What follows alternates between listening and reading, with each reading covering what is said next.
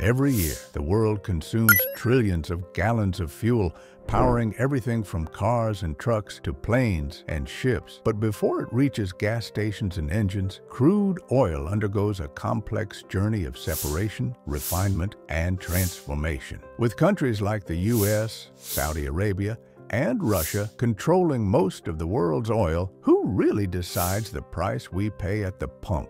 And is that fair to the rest of the world? Today, we'll take you inside refineries and pipelines to see the entire process, from crude oil to the cars on our roads. Crude oil is formed over millions of years from the remains of tiny plants and marine organisms buried under layers of sediment. Heat and pressure transform this organic matter into hydrocarbons, creating vast reservoirs beneath the Earth's surface. These reservoirs are concentrated in regions like the Middle East, the United States, and Russia, which together control a significant portion of global oil production. Understanding where oil comes from sets the stage for the massive extraction and refining process that follows. Geologists and energy companies locate oil reserves using advanced techniques such as seismic surveys, satellite imaging, and geological sampling. These methods allow engineers to pinpoint underground reservoirs that may contain billions of gallons of crude. Once a site is confirmed, drilling operations begin, often requiring enormous rigs that penetrate thousands of meters beneath the earth. The careful study of these formations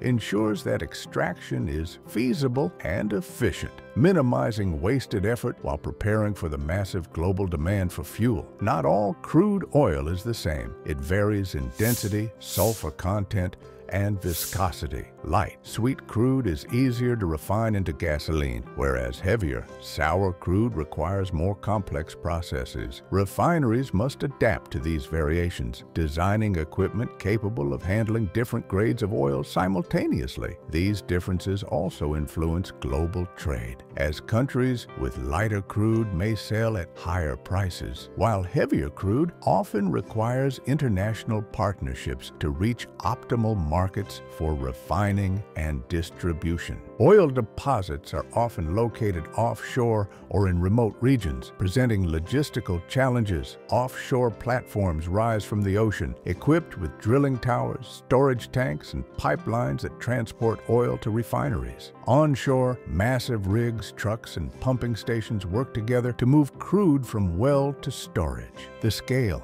is enormous. Every day, millions of barrels flow through these systems. This initial stage of crude oil production lays the foundation for the transformation that turns it into the fuels that power our modern world. From formation to discovery, crude oil is a product of both nature and science. Its extraction is a monumental task, connecting geologists, engineers, and machines in a coordinated effort to meet global energy needs. But here's a question for viewers. Should countries rich in oil be able to control prices worldwide, or should energy independence be a goal for more nations? Comment below with your thoughts as we move to Chapter 2, where we'll explore how crude oil is transported and prepared for refining. Once oil reserves are located, massive drilling rigs extract crude from underground reservoirs. Onshore wells use pumps to bring oil to the surface, while offshore platforms rely on complex engineering to reach deposits beneath the ocean floor. Extraction involves continuous monitoring of pressure, temperature, and flow rates to maximize output while preventing accidents. Millions of barrels move daily, requiring precision and coordination to ensure that the crude remains uncontaminated before it begins its journey to refineries. After extraction, crude oil is transported through pipelines, tankers, and trucks to processing facilities. Pipelines spanning thousands of miles provide the most efficient route, while supertankers carry crude across oceans to international markets. Transport safety is critical. Leaks or spills could be catastrophic for both the environment and economies dependent on this fuel. Monitoring systems detect pressure changes and potential hazards, ensuring that the crude reaches refineries in its raw form, ready for the complex refining process ahead. Pipelines are engineered with precision, often buried underground or elevated on supports in remote areas. Pumping stations maintain the flow across vast distances, overcoming terrain challenges such as mountains, rivers, and deserts. For overseas transport, massive tankers are loaded in ports equipped with storage tanks, safety systems, and customs inspections. Coordinating these logistics requires advanced planning, as delays or accidents could disrupt supply chains and influence global fuel prices, highlighting the critical role transportation plays in delivering crude from source to refinery. Crude oil must also undergo pre-treatment before entering the refinery. This includes removing water, sediments, and gas that naturally accumulate during extraction and transport. Specialized separators and storage tanks ensure the crude is clean and stable, preventing damage to refinery equipment. Even a minor impurity can reduce efficiency, leading to higher costs or lower yields. This stage bridges the natural formation and industrial transformation, ensuring that the raw material is ready for the chemical processes that will eventually produce gasoline, diesel, and jet fuel. Extraction and transportation are the lifelines of the global fuel industry, linking geology with engineering and logistics. Millions of people, machines, and systems work in tandem to move crude safely from underground reservoirs to refineries. But here's a question for you. With such dependence on pipelines, tankers, and global routes, should nations invest more in alternative energy to reduce reliance on imported oil? Comment your thoughts below as we move into Chapter 3, where refining transforms crude into usable fuels. At the refinery, crude oil undergoes its first major transformation through distillation. The process heats crude to extreme temperatures, separating it into different components based on boiling points. Lighter fractions like gasoline and kerosene rise to the top, while heavier ones like diesel and fuel oil settle below. Towers, heat exchangers, and condensers work continuously to maximize yield. Precision is critical. Even a minor temperature fluctuation can alter the composition of fractions, affecting the quality and quantity of the final fuel products. After distillation,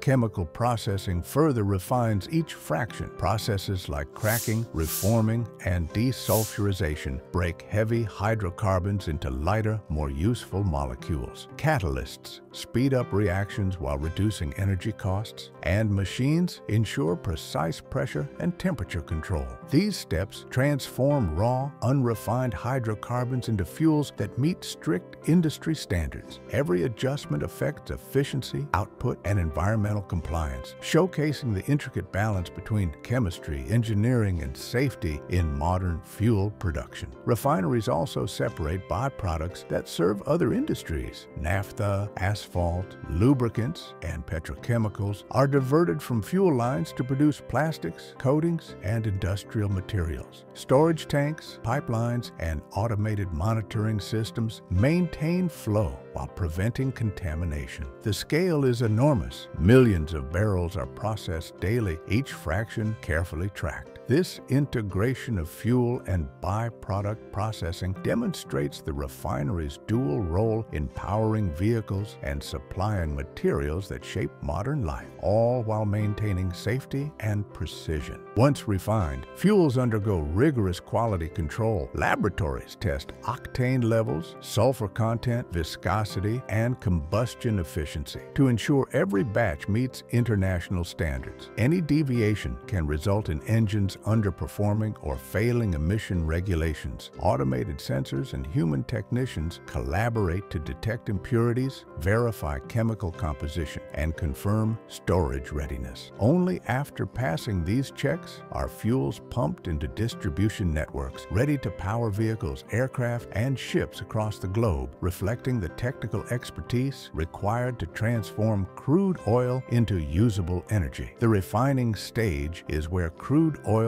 truly becomes fuel that powers the modern world, yet it also raises questions about dependency, environmental impact, and global energy control. Should nations continue relying on fossil fuels, or is it time to accelerate alternative energy solutions to reduce the risks and geopolitical influence of oil? Comment your thoughts below as we move into Chapter 4, Distribution, Storage, and Global Impact, where refined fuels are delivered to the vehicles, airports, and ships that rely on them. Once refined, fuels are transported through an extensive network of pipelines, tankers, and trucks to storage terminals near cities, ports, and airports. Pipelines provide the fastest, safest route over land, while tankers carry vast quantities across oceans. Storage facilities use massive tanks with temperature and pressure controls to maintain fuel quality. Every stage requires careful monitoring to prevent leaks or contamination, ensuring that gasoline, diesel, and jet fuel reach end users safely and efficiently while keeping supply chains uninterrupted across the globe. From terminals, fuels are distributed to gas stations, airports, and industrial sites. Trucks and smaller tankers deliver fuel in precise quantities, guided by logistics software